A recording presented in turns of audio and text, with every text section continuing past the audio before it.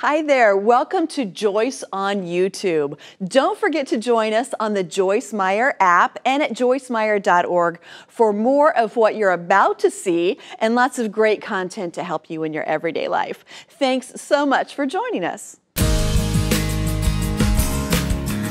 If you want, or I want to be what God wants me to be, I might have to put out a little effort. Just praying is not enough to get the job done. I need to study the Word. I need to cooperate with God. I need to pay attention to my spiritual life. If I sin, I need to repent. If I hurt somebody else, I need to go back and apologize. Are you all with me? Okay.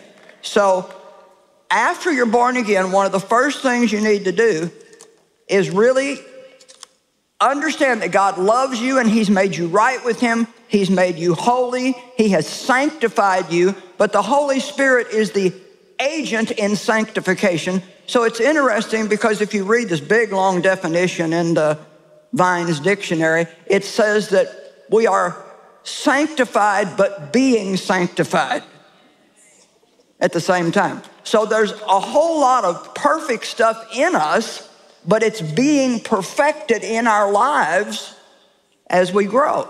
So we have a body, we have a soul, and we have a spirit. Now all this good stuff has been done as a gift to us in our spirit. Man, if we could just turn everybody inside out, everybody would be great. But God has to work with us to first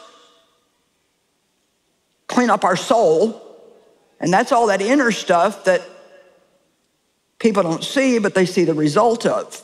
It's like you can be mad at me, but still,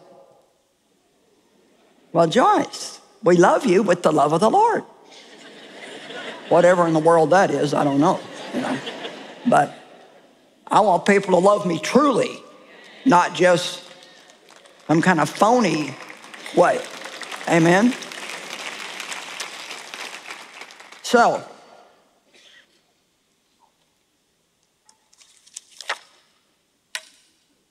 God uses truth to change us. He's not mean to us. Correction is a blessing.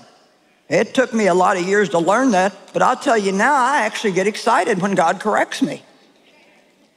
You say, well, why in the world would you do that? Because that's one of the ways He shows His love. You know, if a parent won't correct a child, you don't love them.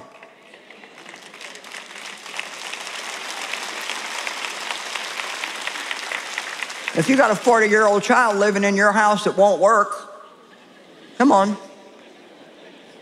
That's not, well, I just love him so much. No, I'm sorry, but that's not love. Love says you're going to grow up. And since you're not doing it here, you're going to have to go find somewhere else to do it. Amen? Now, when God corrects us, He's not mean. He doesn't punish us. He doesn't beat on us. In Psalm 23, the Bible talks about your rod and your staff, they comfort me. Well, you know, people back in the day, they took that spare the rod and spoil the child way, way, way out of context. And so when I was a kid or a teenager, you didn't get your cell phone taken away from you. You got slapped across the face, or you got a belt on your behind. Now, I don't think that's the right way to do it. I don't think that's the way God does it, but He has His ways of correcting us. Let's just say that you're working at a job that requires you to compromise your morals in order to work there. And so you like the money you make, and so you do compromise. You won't just get out of there, which is what you should do. Well, God is very capable of causing you to lose that job. Or let's just say that you're hanging out with people that are poisoning your life and dragging you down spiritually, and you know you should get away from them, but you don't. Well, maybe they'll end up hurting you really, really, really bad disappointing you and hurting you, and you just think it's the most terrible thing. But actually, God has done you a big, big favor. Amen? But that rod and staff, the staff was looked like a cane, only it was made out of a stick, and it had a crook on the end of it. And if a sheep would fall in a pit or in a hole, the shepherd would gently put that crook around his neck and lift it up out of the pit. And the rod was a slender stick. They didn't beat the sheep with it. They would gently, if they got off the path, they would gently nudge them back on to the right path. And see, that's the way God wants to do us. He's our guide, and he wants to, anytime we're getting off that narrow path, he wants to gently nudge us back on to the right path. Well, what happens in the world today if you fall in a pit? Well, people don't treat you like God does. I got a little story. It's called The Man in the Pit. Years ago, I came across a piece about someone who fell into a pit and couldn't get out, and how other people treated that person. Do you ever fall into a pit? I do sometimes, you know. And sometimes I not only need God's help, I need like some personal help. I need a hug, or I need somebody to, God works through people. He doesn't just work by himself, he works through people. And we all need encouragement. We need our friends to be there when we're hurt, but we don't need judgment, we don't need criticism, we don't need to be made to feel guilty. Everybody's already got enough of that. There's times we need to be comforted. So this guy's in a pit. A subjective person came along and said, I feel for you down there in that pit. An objective person came along and said, well, it's logical, somebody's going to fall in the pit, why not you? The Pharisee said, only bad people fall into pits. A mathematician calculated how the individual fell into the pit. A news reporter wanted the exclusive story on the person in the pit. A fundamentalist said, you deserve your pit. A Calvinist said, if you'd been really saved, you would have never fallen in that pit. An Armenian said, you were saved and still fell into the pit. And a charismatic said, oh, just confess you're not in the pit.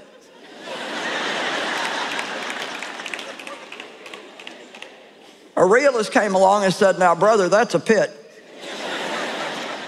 An IRS worker asked if he was paying taxes on his pit. Lord have mercy. The county inspector asked if he had a permit to dig the pit. A self-pitying person said, you have not seen anything till you see my pit. An optimist said things could be worse. A pessimist said things will get worse. But Jesus, seeing the man, simply reached down and took him by the hand and lifted him out of the pit. Come on, God gives praise.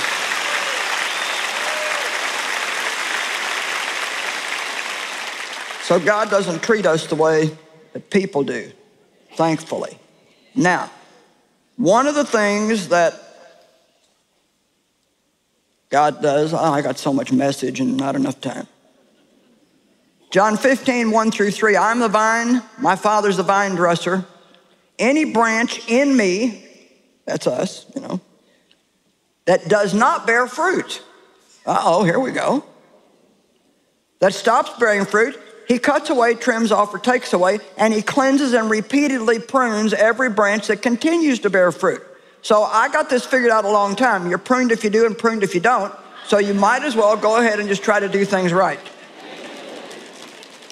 And he'll prune us. Even if I'm bearing good fruit, God will still deal with me and he'll prune me. He'll keep me trimmed back. In other words, he won't let you get too big for your britches. He'll keep you pruned back so you'll bear richer and more excellent fruit. Now, we used to have a tree in our front yard, and they would grow back. Every year we'd have to cut them off, what you call sucker branches. And they're branches that are unsightly. They're in places where they shouldn't be. Like these would come out of the bottom of the tree, or some of them would actually be part of the way up the tree. Well, they're not doing any good. The only thing they're doing, now get this, is sucking the life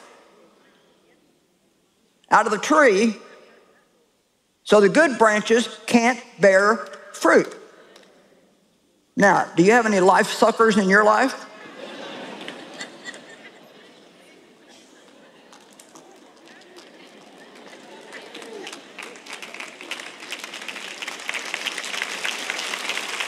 Come on. Well, because God loves us, He prunes things off of us that are stealing from us. And I have this whole set of pruning tools that sometimes I bring when I do any type of message like this, but because of time constraints, I didn't bring them today. But you know, you have everything from little things that look like a pair of scissors to these great big long chopper dudes, to saws and everything else. So I want God to get after me when He's just got the little things. You know, I don't want to hang on to my sucker branches until He's got to get after me with a chainsaw. Come on, anybody know what I'm talking about? Well, one time when I was at work, Dave had somebody come out and prune that tree, and he pruned it way back. I mean, until I thought, what have you done to that tree? I mean, it was the ugliest thing I had ever seen. But you should have seen that tree the next year. Oh my gosh, it was so beautiful. And see, that's what happens. Even if you're talking about real trees, we're trying to get this over into where it's people. But if you prune trees at the right time, and the best time to prune them is in the dormant season, and mature trees will handle pruning much better than younger trees. That's why sometimes you'll see a younger believer getting by with things that you know God wouldn't put up with out of you, and you don't understand it. Well, it's because a younger believer might, if God starts pruning them too early, they might just give up and quit. Where a more mature person already has a dependent relationship on God, and they'll put up with that stuff. I had a woman in my office one time that I was counseling, and she had just gotten saved. She came to me, she wanted some advice, and in the course of this conversation, she just told me, without feeling funny about it at all, that her and her boyfriend had been living together for a long time. Well, I thought, well, I'm gonna tell her, you know, that's gotta go. And I mean, that still small voice said, no, you don't tell her nothing. She's not ready for that yet. When the time is right, I'll tell her that it's wrong. And you see, sometimes we want to fix everybody,